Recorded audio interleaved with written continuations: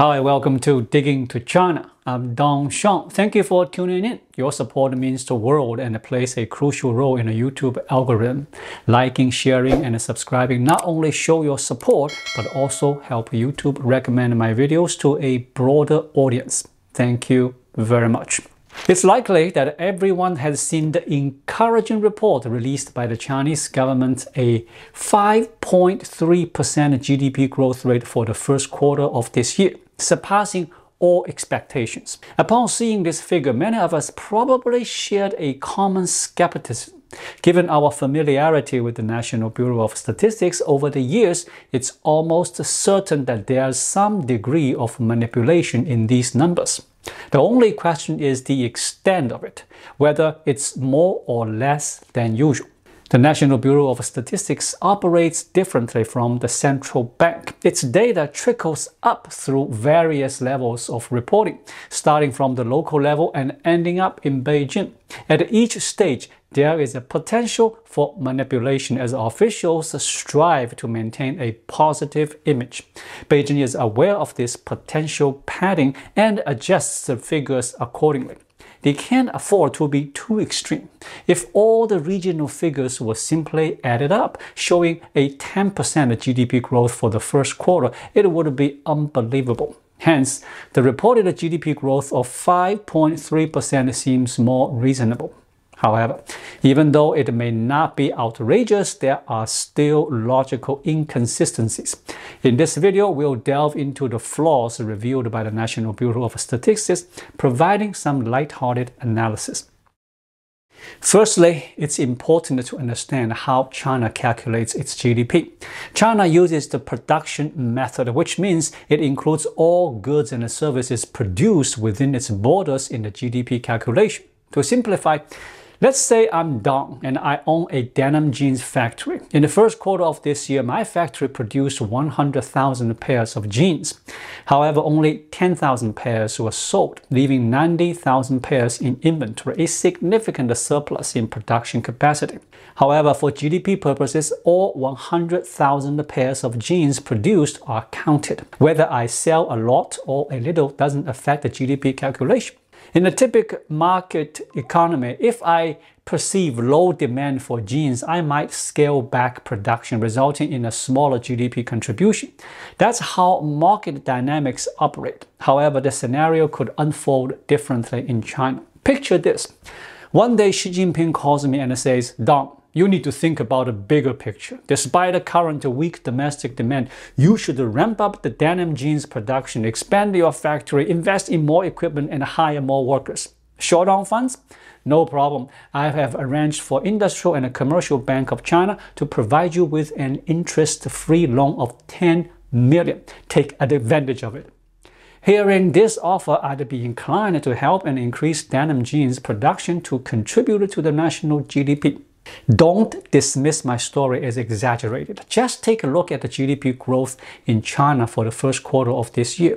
Isn't it predominantly propelled by a remarkable surge in the secondary industry? According to statistics from the National Bureau of Statistics, the growth rates for the first quarter GDP are as follows.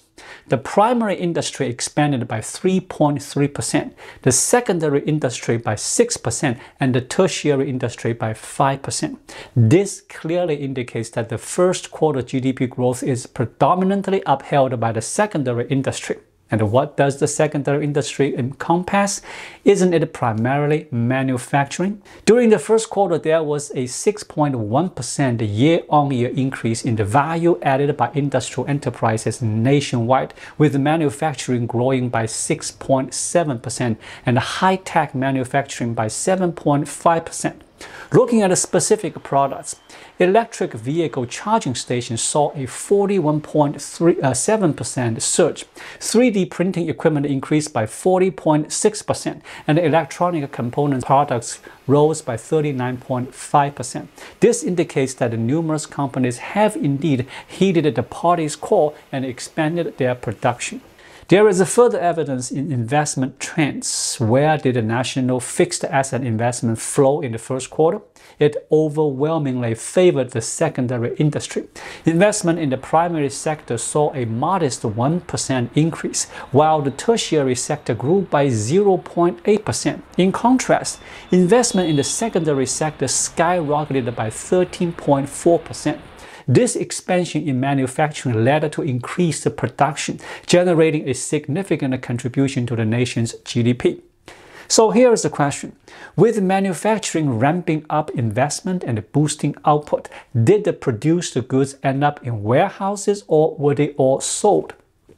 This hinges on consumption and export data, doesn't it? Goods manufactured by factories are either sold domestically or exported.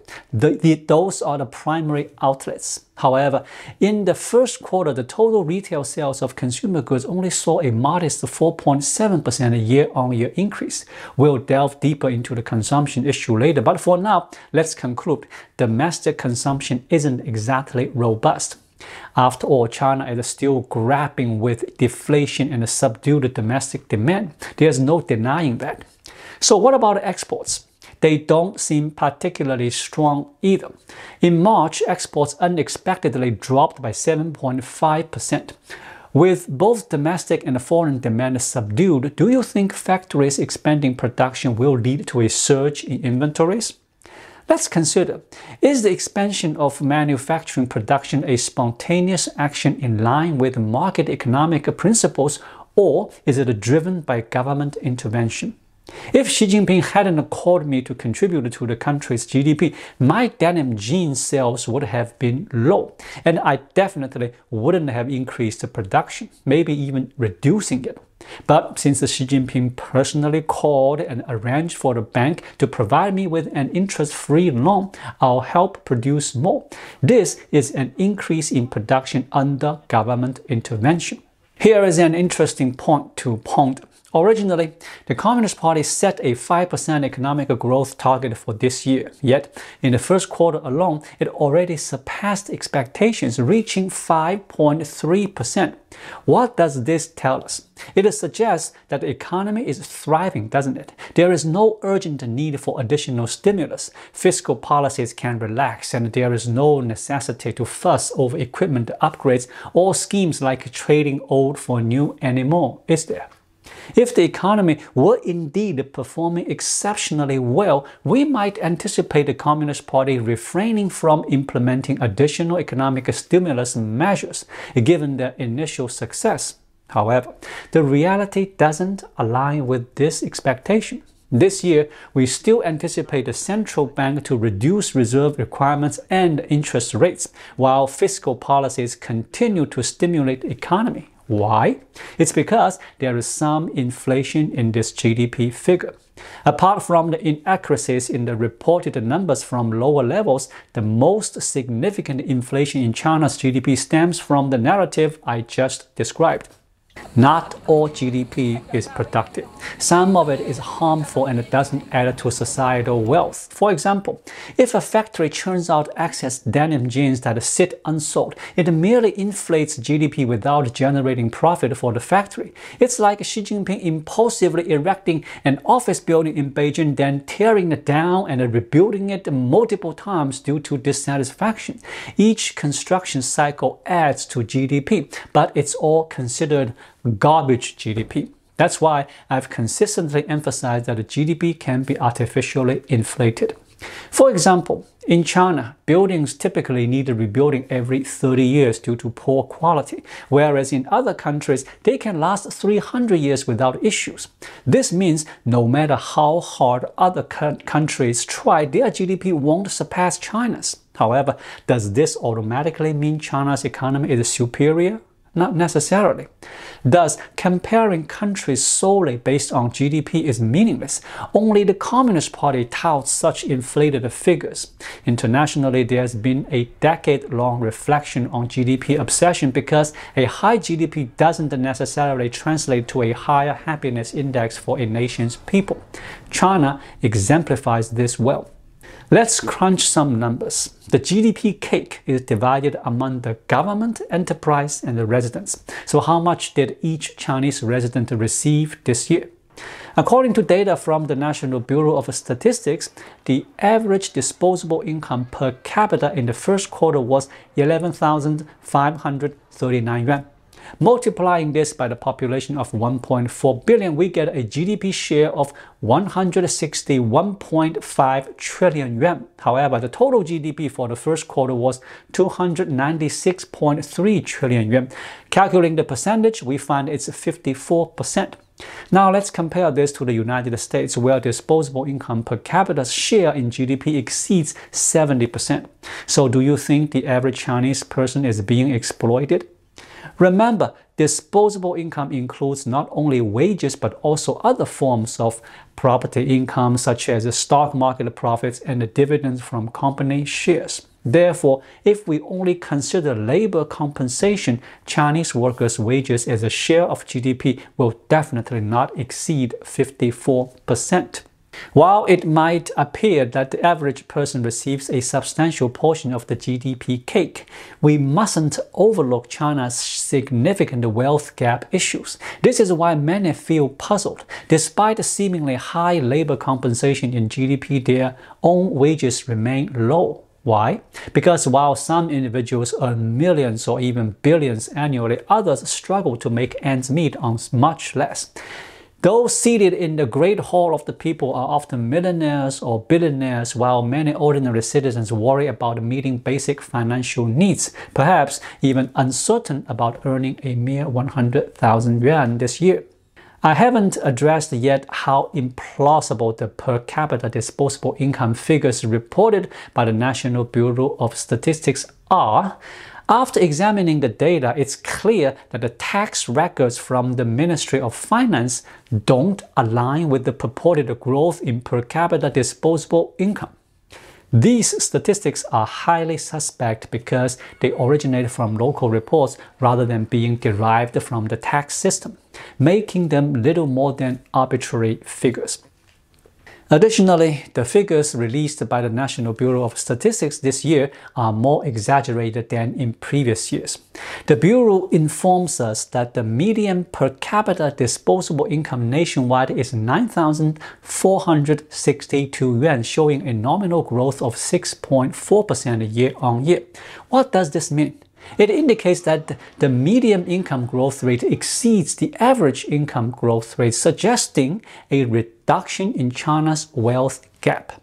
Furthermore, the Bureau also states that the nominal growth rate of average wage income per capita is 6.8%, surpassing the GDP growth rate. So, why do so many people still complain about declining income? Could it be due to their lack of diligence or insufficient effort at work?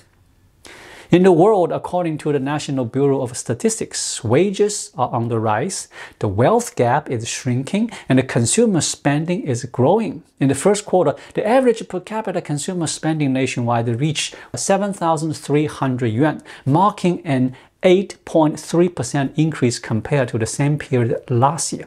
Without this information from the Statistics Bureau, one might not have realized the extent of Chinese consumers' spending habits. So, why then does the domestic market continue to offer various discounts and promotions? Why does the Producer Price Index (PPI) remain negative? And why does the Communist Party acknowledge issues with domestic demand, prompting the need for stimulus? According to the National Bureau of Statistics, China's economic landscape appears quite rosy. High economic growth, low inflation, declining unemployment rates, expanding manufacturing, rising incomes for ordinary citizens, and increasing consumption. What's more, the rate of consumption growth even outpace that of income growth. If all these indicators hold true, China's economy seems to be in excellent shape without any need for stimulus measures. Concerns about deflation appear exaggerated, as there's evident consumer appetite. President Xi Jinping should consider sharing China's successful economic model with the world, highlighting its achievements in achieving low inflation, robust growth, higher incomes, reduced unemployment, and heightened happiness indices. It's also crucial to discreetly maintain the A-share market around the 3,000 points to avoid drawing undue attention to China's economic prowess. I sincerely hope President Xi Jinping will elaborate on these experiences in his forthcoming book, offering valuable insights for global economic development. Thank you for watching. Please like, leave a comment, and subscribe to my channel. Just click the subscribe button right here. I'll see you again shortly. Until then, be well.